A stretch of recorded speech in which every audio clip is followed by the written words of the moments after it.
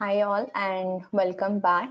We'll start our next session for the day, which is a open space with Agile Network India. Uh, Priyank Pathak will be facilitating this. And before starting on to this session, I would like to thank our founding sponsor, Innovation Roots. It is a leading consulting and training service provider helping organizations to achieve business agility and beyond.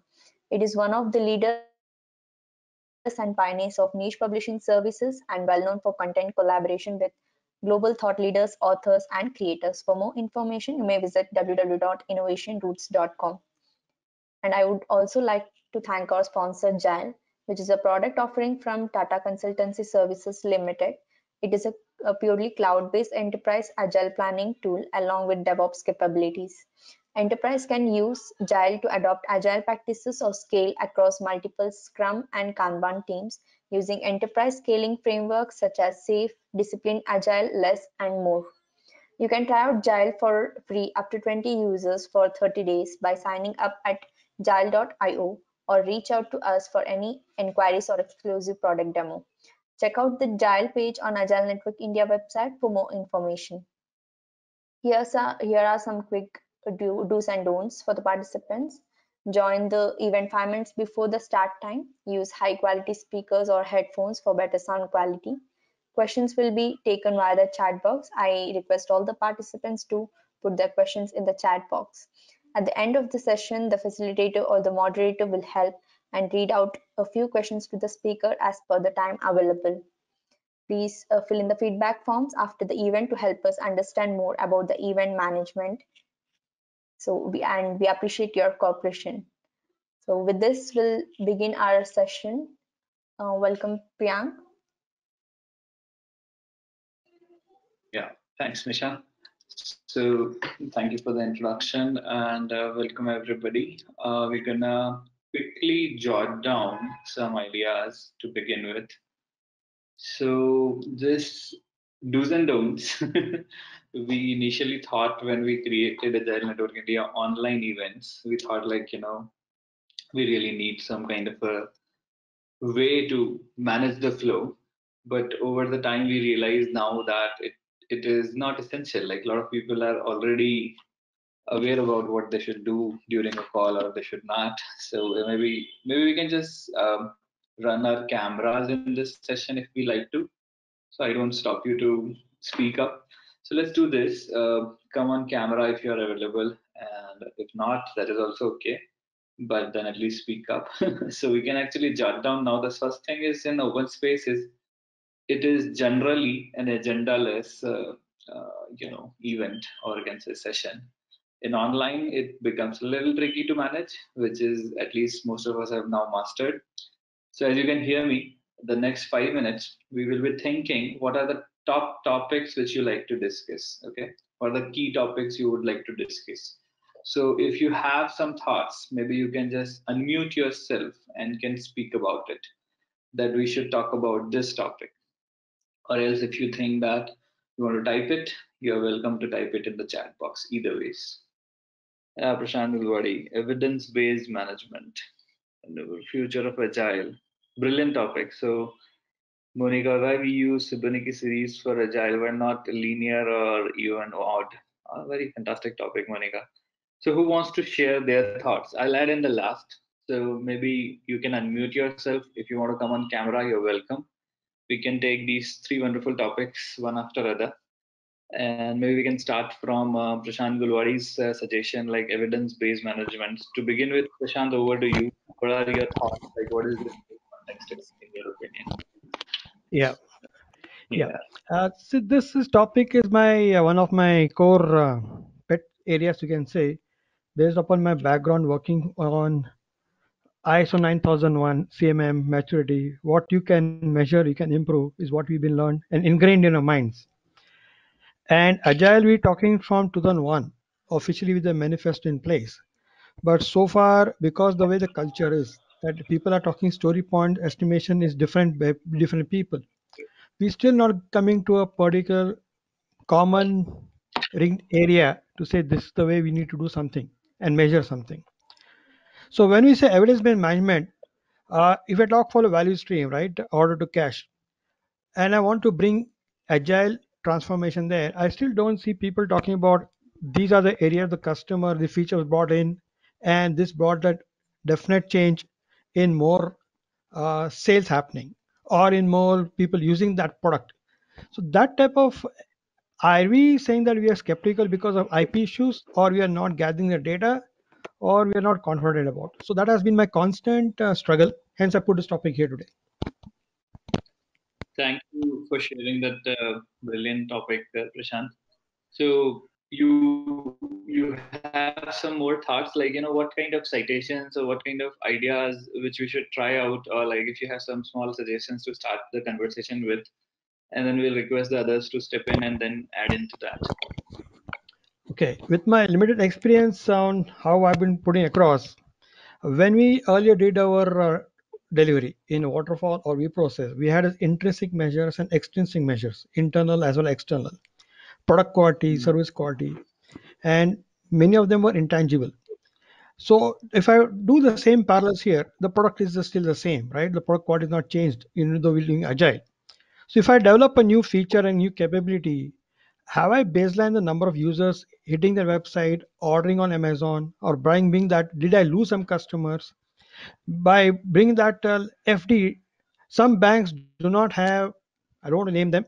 Some banks have decided not to enable fixed deposit creation online for security purposes. Are they losing the customers or are they retaining? It's a policy, right? So these type of examples, if I can bring in, I as an individual industry, not myself as Prashant Gulwadi, and talk about this where we are failing to bring in agile because people are not saying. Finally, mindset is something is intangible. But when I talk of the scoreboard in an IPL or cricket scoreboard, people get passionate about it. And the evidence-based management is what I'm always trying to explore in any topic here. I understand now. Fantastic. So let me step in then. So evidence-based management is not a new topic, as Prashant already highlighted. It's kind of something which is very scientific way of managing, in my opinion.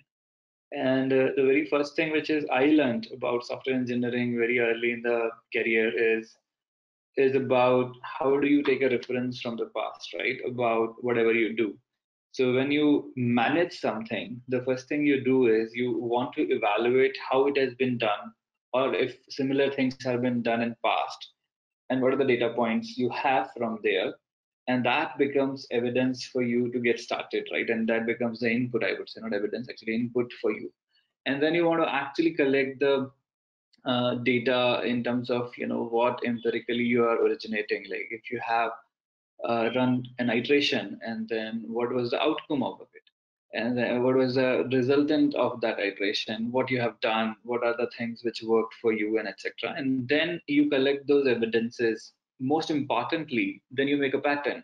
So when you incrementally do it, you make patterns, right? And then you see that, okay, this is the way it has to be done, this is happening, this is not working, and this is how it has to be done, maybe, or this is something which is redundant, this is not something which is coming again and again. It is very, very very important to identify outliers as well in that whole conversation of pattern analysis. So this is how a typical evidence-based management can be thoughtfully done to begin with. But then there are many things which you can think about.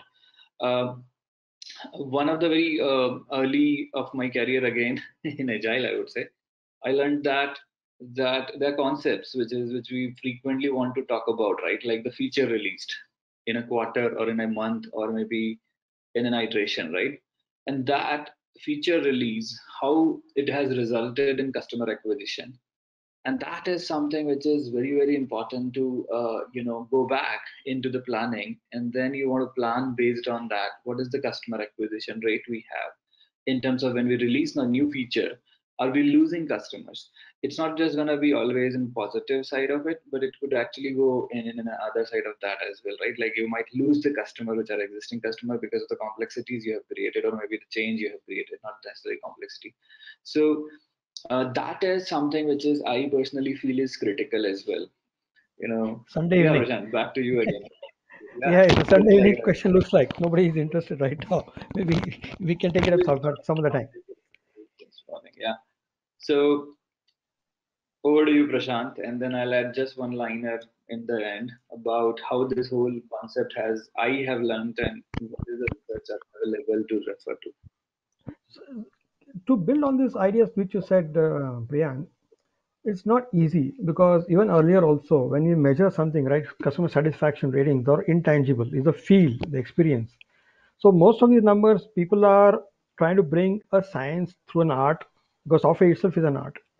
And this journey, I don't think we can solve in a 15-minute conversation that we are doing today. And we are exploring this as a probably, if people are interested on the forum, I can invite them to make it as a COE if we can and build it for the community. Yeah, that's Definitely. With but evidence-based management can be also seen from perspectives where, like, the economy, if you are a student of economics and you like to study that, you always want to collect the evidences, right? That's how you actually study data, basically. When I say evidence, I mean data points or data.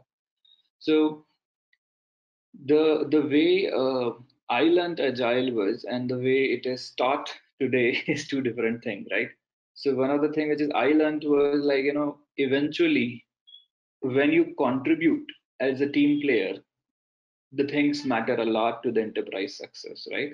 So enterprise success, which contributes to the way we want to manage it, right? What is your business goals, and eventually how do you want to proceed further? So I'm just trying to connect the first, establish the first block here, that enterprise success is one of the very critical construct, right? How enterprises want to think that they are successful, and when they have that clarity, they want to build what are the goals or the outcomes they want to target so that they can address that success or they can achieve that success.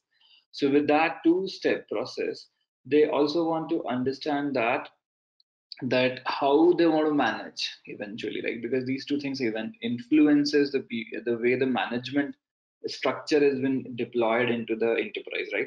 So let's take an example of a super bazaar, right? How a super bazaar or a retail super bazaar, I would say, is successful by making profits, right? It is very critical for their success is that they sell as much as they can. They run offers though for customer success, but they should make a lot of sales, right? Now what is the goal for the employees of that superstore right now? That the goal of the superstore employees is that they achieve the sales or they deliver the sales or this achieve the sales target, right? I'm just trying to create a simple example here. And then the management or the structure of the management is, like, if you are familiar with the retail stores, they're primarily driven with the day-to-day discussion, or you can say the day log or the punching, what they call as daily punching, right? If you're familiar with loan departments in bank, they call it daily punch.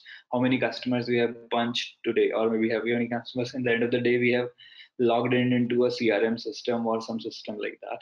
So eventually, the management processes are typically devised based on their business goal, influencing the whole ecosystem, right? So they have their stand-ups, obviously. They talk a lot about that. They have a lot of peer work which they do, peer work as well, not just the peer work, I'm sorry, the peer work. So they couple they pair with a couple of people, those are more SMEs in the domain, and then that is how they actually try to convert the things into the opportunity into the success again, right? So the whole ecosystem, when I say management or the way that evidence-based management operates there, in that case is, like, if you have daily sales or a monthly sales target achieved, that evidence acts as a future of your enterprise. Okay, so sorry, it acts as a support system or as a guiding principle for your enterprise, right? So it helps you to build from there, where are you, right? So when you look at the Financial Times, everybody talks about quarterly business goals achievements, or maybe the targets achieved or not, like all these corporates, right? So that's nothing but the evidence based management only. Eventually they collect the outcome or the revenue is another way to look at it, but then they eventually see that how it has been achieved, and then their management structure, the way they want to manage it, is a primarily driven with those facts. Okay, now how human you can be with this approach is up to you, right? And then good human centric practices comes in the picture, right? How you want to incentivize people, how the work life balance would be, all these concepts comes in along with that. Whereas still, if you see some places, they might be some domains and some industries that might be lacking overall. So simple is that if you are running a company which is of our size, which is a small size company, I would say the first thing is, like, you want to always look at the outcome. What is the monthly outcome? Like, have we delivered, let's say, 10 things which we thought could contribute to our success? And if we collect that as an evidence and we want to manage it further, and then we make a pattern, like, 3 months of the evidences, right? Or you can say the data collection. And then we say that, okay, this is how we have progressed, or we are not progressing. So it's just like a linear but 0 degree curve, or is this linear, or maybe exponential, or whichever way it is looking at you.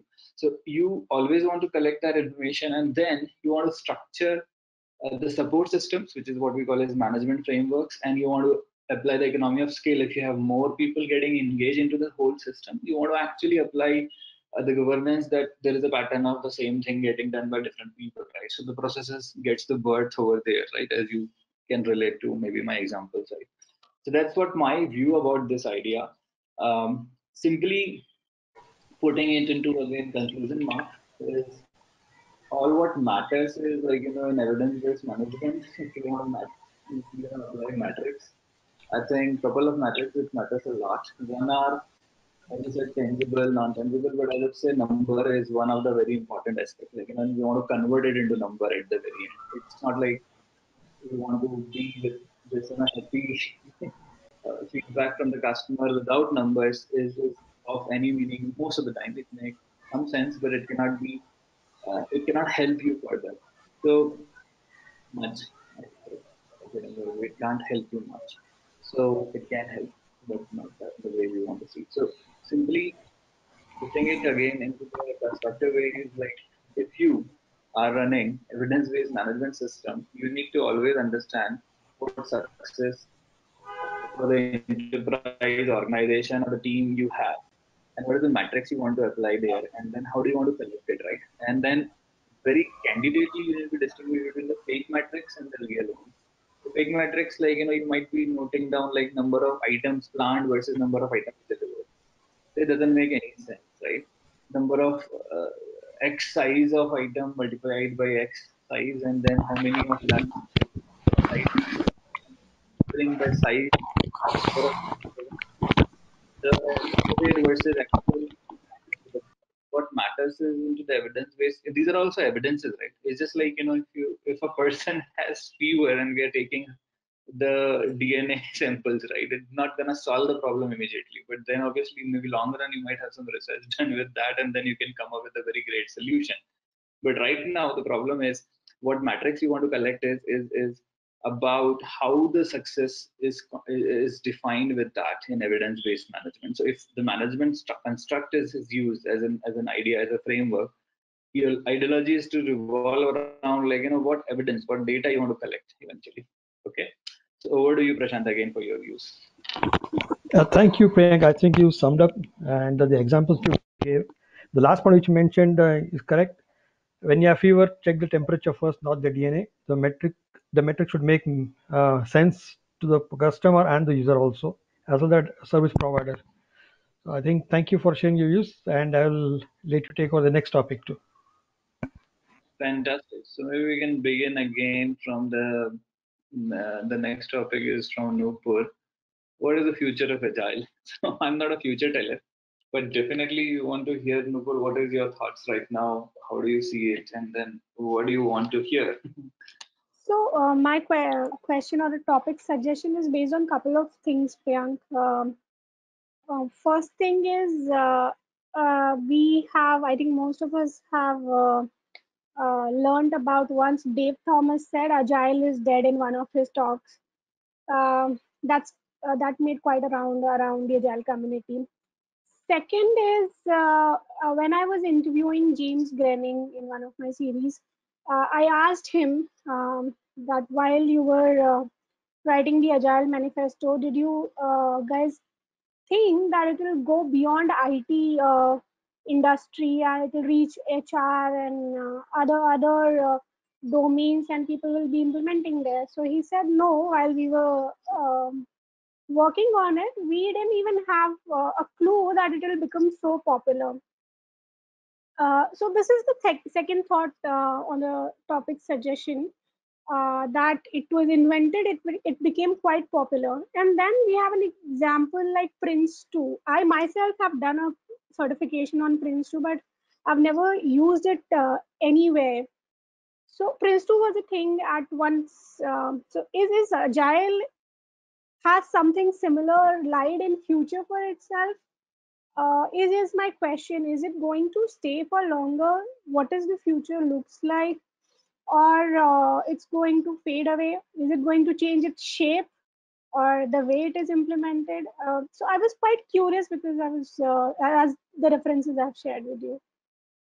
But in my opinion and in my observations, I have some understanding, but then I can't be 100% correct with my future telling you.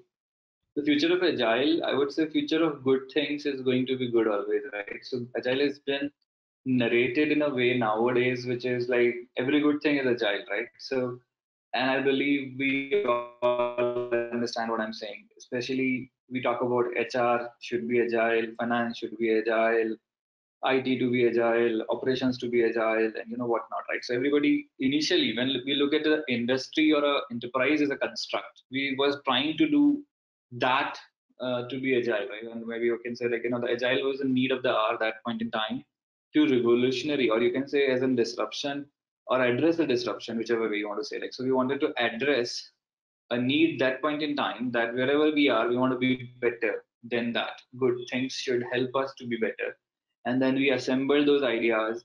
And then as being into the industry for a while now, I have seen both the previous 2 decades, and I have seen and observed that initially it was all about struggling to get rid of that what we traditionally were doing. I would say traditional was the management techniques and the tools and processes and the models available. Then we got this one in the first decade, and then now we are again in a way we can say it's continuous journey, or you can say revolution is always going on. So whatever we have today, most likely we will not see it tomorrow, whatever it is, so is the structure of the organization is going to be like that tomorrow? Maybe not, because that's not what is we need in future. Maybe the way the business models are going to be like that, maybe not. Maybe because the new business model has to be devised which we don't even know. The way the markets are being seen today will not be there. Okay, I was just listening to carefully to Badri and other people who spoke before me. At the time, in time, Badri was talking, or maybe someone was talking about like the financials, the big giants, the banks. Who has thought many years before the post office would be in the shape where they are today, right? They do a significant value addition to the world. But as a person, how many times you really visit a post office today? In a year, in fact, maybe hardly once. Maybe that too is just for some very critical thing which nobody else can do, and that is why you want to be there. Okay. The point which is I'm trying to make is maybe down the line, say 20, 30 years from now, there won't be a bank, or either the bank would be in the same shape that there won't be anyone visiting a bank, right? So the bank, what we call as bank as in premises today, will not be required, and it will become, just like a post office. Okay. So what is my intention to tell you that is that the industry itself, the domains which we think traditionally will take a linear curve when the disruptions will actually come, and they will also, transform. I would say they will fail, in fact, in more in numbers to transform digitally and as in software enabled digital systems versus they will succeed. So what will happen eventually is the new systems will replace them.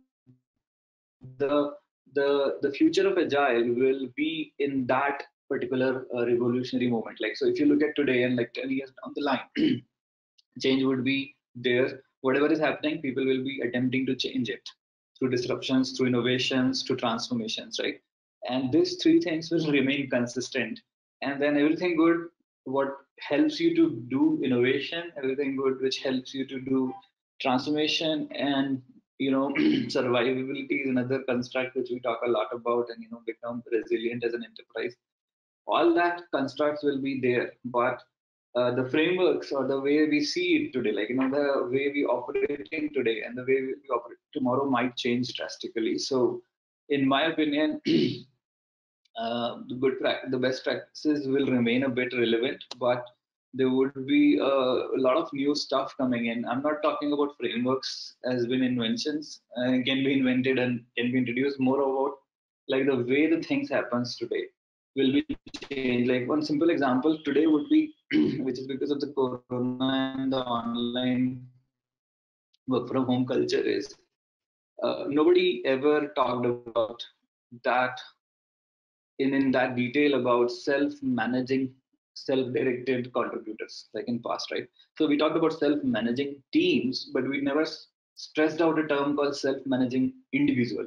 Today it's about self-directed self-managing individual. So the last 2 years, in my personal opinion, are been dominated by the companies who have, I mean, like who has made the progress is the companies which have very progressive forward looking people, which are the right people. They have invented things. Companies have introduced solutions, right? There are companies that have introduced very unique solution in COVID time, and, and that was pretty much self-governed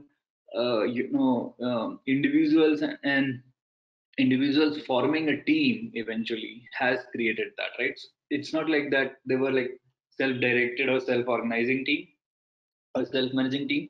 They were primarily people who came together to lead with the purpose and eventually delivered it with that. So that's my opinion. So the future is agile, in my opinion. Obviously, agile word itself might transform. Like a lot of people started talking about agility. A lot of people don't use that agile alone now, and they say agility is more important. Things like that.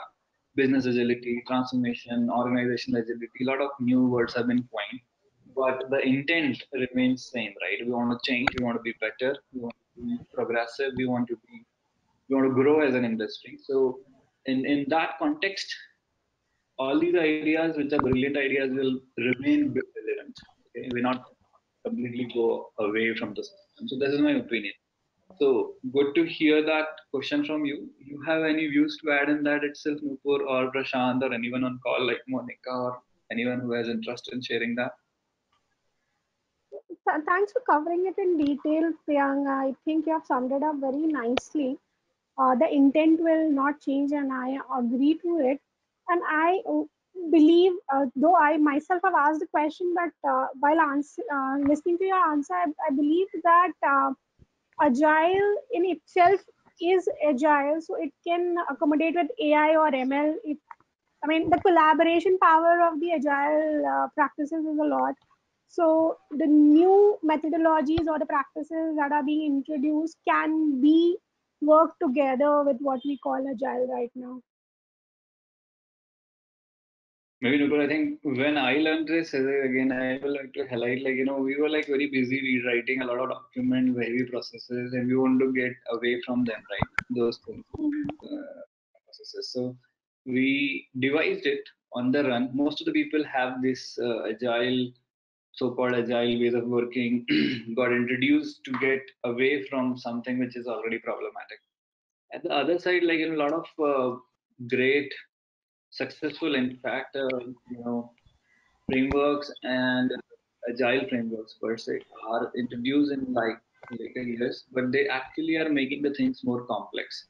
So when I look at the situation, like when I look at the framework today, most of those, in fact, actually creating a lot of, they're heavy in information again. So they eventually are not called processes, but they resonate a complex as a complexity as the process had, right? So they're not process, they're not like the governance models which we used to have in past.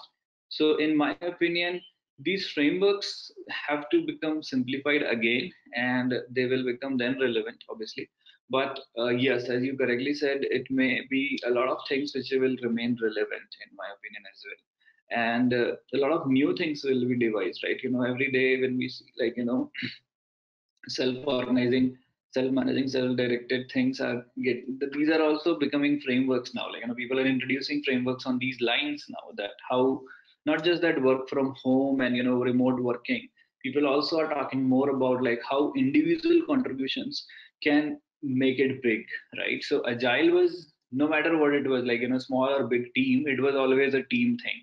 And now people are talking about individuals contribution making big, which is a different perspective, right? So people have seen the power individuals can create now. And then if I say agile, it's just a mindset for them then. So the mindset will remain very, very relevant in terms of agile. But then when it comes to futuristic frameworks and the methodologies will evolve, I don't know the future. How does it look like a lot of people saying this and some people are saying on the other side.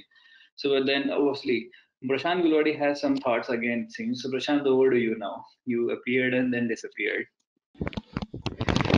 I was thinking this way, Nupur.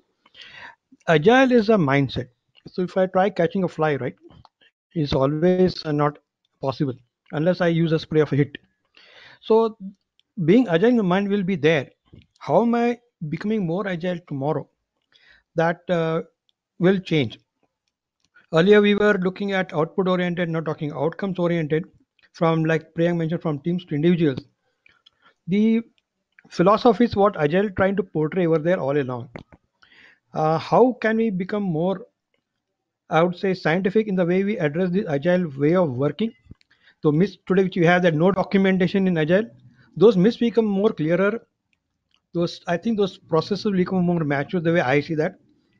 With AI, ML, deep learning, maybe the way we learn something or deliver something will definitely change. And basic concept still the same. You're writing code and delivering a product or a service. Can I do it better every time, better and better? That will always keep our on our toes. And I'm no crystal ball gazer here. I see that the way I was thinking 10 years back definitely changed today. And I need to reinvent myself for what my father taught me. I need to talk differently with my child now. How they talk with their children will always be different because generations are changing, the expectations are changing. So, how can I deliver better constantly is the mantra for me.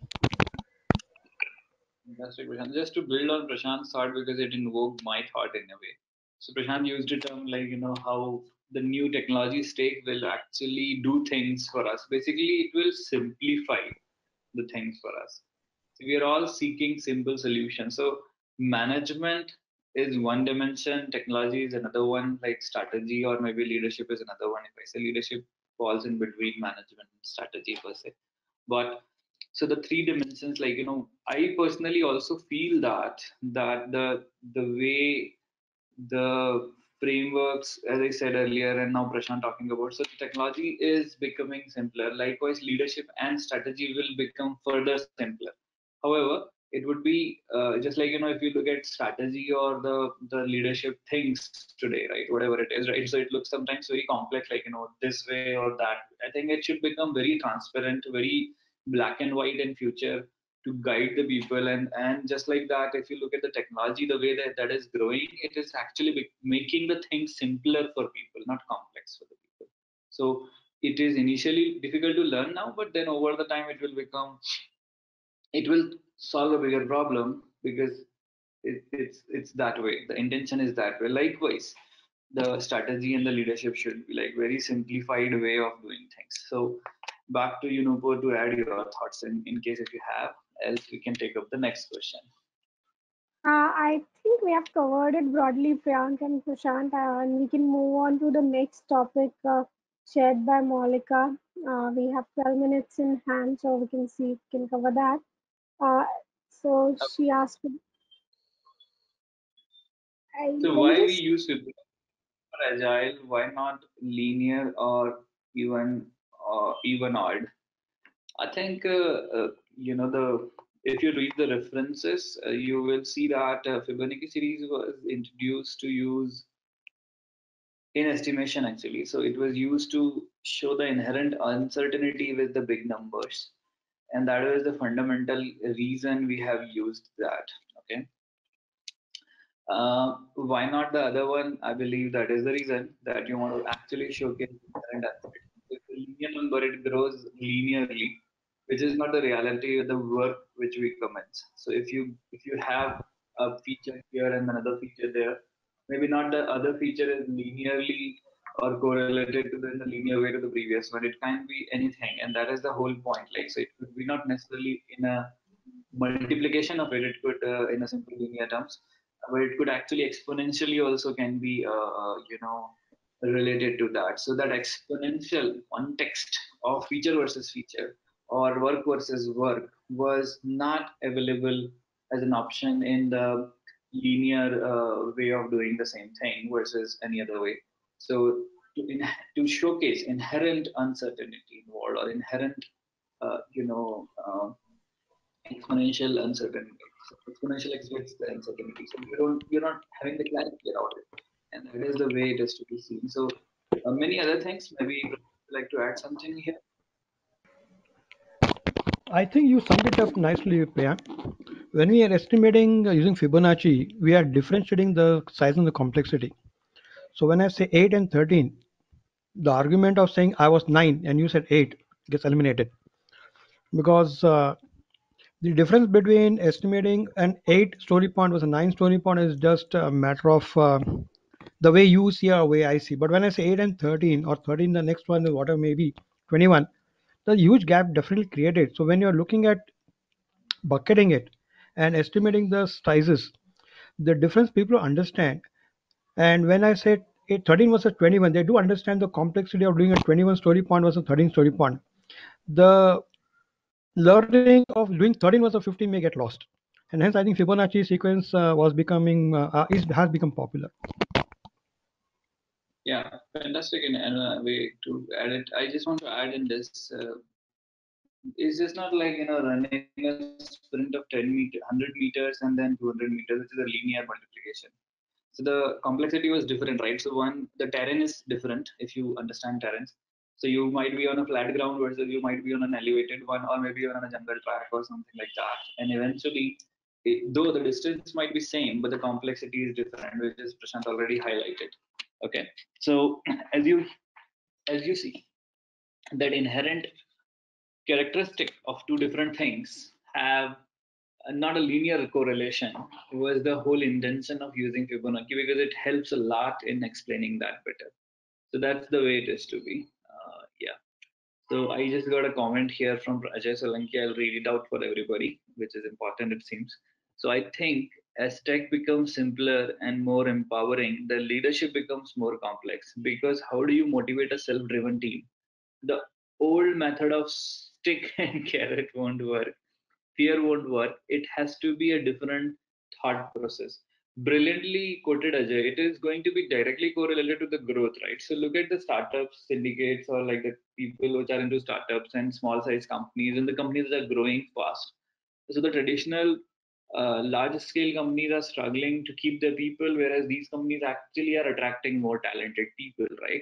What is their policy number one? Their policy number one is to engage the people directly into the revenue, right? So they give stocks, they give the profit directly to the people, and which is the same method through which the old companies have started, like large companies have started. But when they grow, they start doing that because that's not possible. You don't want to share that with a large number of people. Eventually, the dividend will become very poor. So they also have a core team, they have the board, they have the key stakeholders, but then that's the initial set of the people or maybe the key people which they have onboarded on the run, right? So the model is known, but difficult or you can say challenging to implement.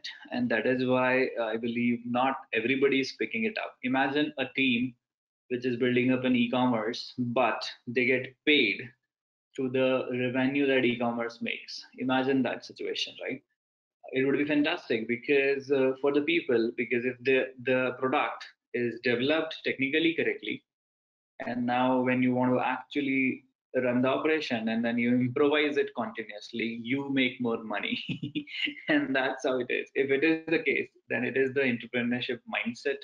But the companies don't want to run that right now. But if you go deep into the studies, you will also understand that that this is the need of the hour. In many cases, you need to have an ecosystem which can compensate people and engage them into the growth directly. So there's a correlation that I grow along with the company's growth.